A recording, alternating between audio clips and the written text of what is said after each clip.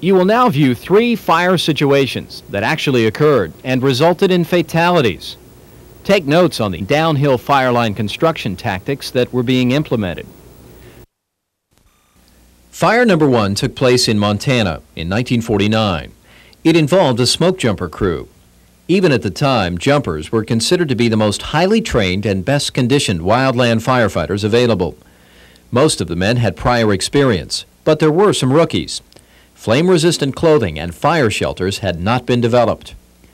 Terrain was considered rugged, and the accident occurred on a 75% southwest-facing slope. Fuels at the point of origin were dense stands of pole-sized Douglas fir and ponderosa pine, with occasional mature trees scattered through the stand. Larger timber and stringers of ponderosa pine predominated on the lateral ridges, broken by openings of medium-density grass and forb. At the point of the accident, tree cover consisted of stringers of scattered young ponderosa with occasional over-mature ponderosa. Predicted fire danger was low, but observations taken at a ranger station a few miles away indicated the potential for severe fire behavior. Relative humidity was in the low 20s, and fuel stick readings were at 5%. Winds were steady and moderate, with typical afternoon up-canyon and upslope patterns. However, sometime during the jump operation, a thunder cell passed over the area, scattering jumpers and gear all over the hill. Fire size at the time of the jump was estimated at 50 to 60 acres, and behavior was relatively quiet. The crew landed on a ridge above the fire, gathered up and began hiking down, intending to anchor line at the head and then flank down both sides to the toe.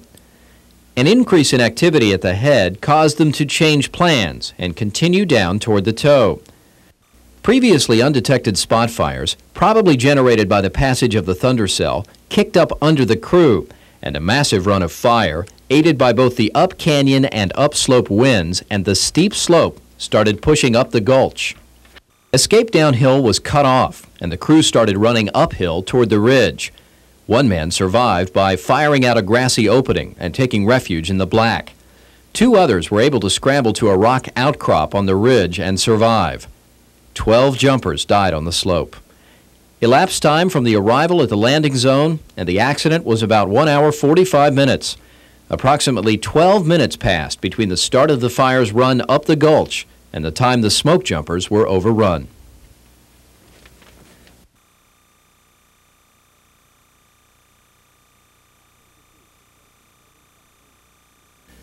Fire number 2 took place in Southern California in November 1966. The victims were all working as part of a well-respected Forest Service hotshot crew. This crew was very familiar with firefighting in the type of terrain and fuels where this blaze was located. Fuels were typical California brush type, sage and sumac. The more barren rocky areas had enough cured grass to carry fire. The area located above an expanding urban area was rugged and mountainous. Heavier fuel loads were located near the base of slopes and at canyon mouths. All fuels were extremely dry. Santa Ana winds were blowing at between 40 to 60 miles per hour, and the burning index was extreme on the day of the accident. The site of the burnover was in this barren chute. Crew members were equipped with neither flame-resistant clothing nor fire shelters, since they hadn't yet been developed for wildland fire use.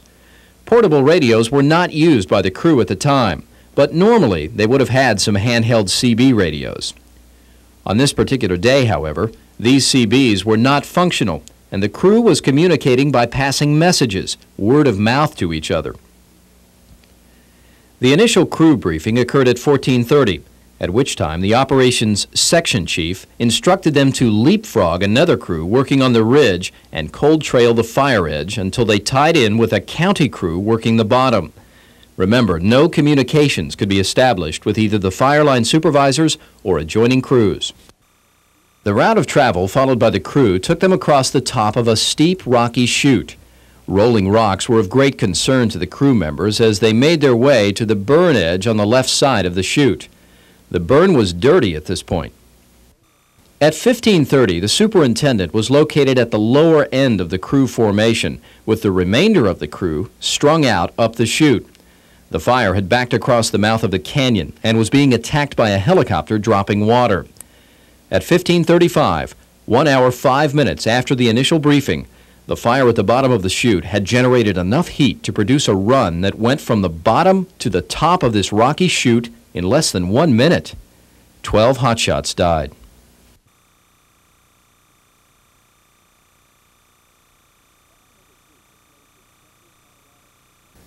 Fire number 3 took place in central Colorado, 1994.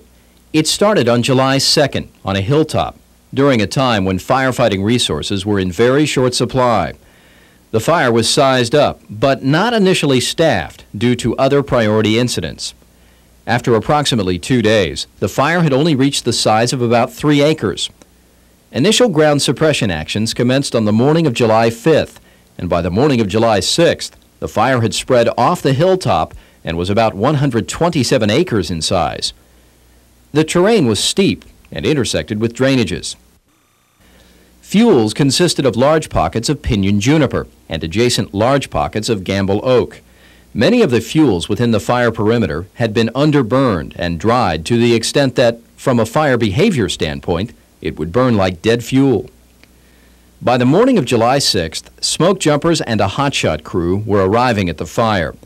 The hotshots were shuttled in to ridgetop helispots, while the jumpers landed on the ridge a little further from the fire. 9 members of the hotshot crew and several jumpers were assigned to construct direct fire line down the west flank of the fire. All were equipped with the required personal protective equipment. At 15:20, a predicted cold front arrived at the fire location and created control problems for the personnel left on the ridgetop fire line between H1 and H2. The hotshots and jumpers working the west flank were continuing with their assignment when at 1600 the fire crossed the drainage far below them and made a run up the canyon under the influence of a very strong wind. In approximately 12 minutes, the fire had traveled up the drainage to a point underneath the west flank personnel. It spotted back across the drainage and within 2 minutes raced to the ridgetop, overtaking the fleeing firefighters.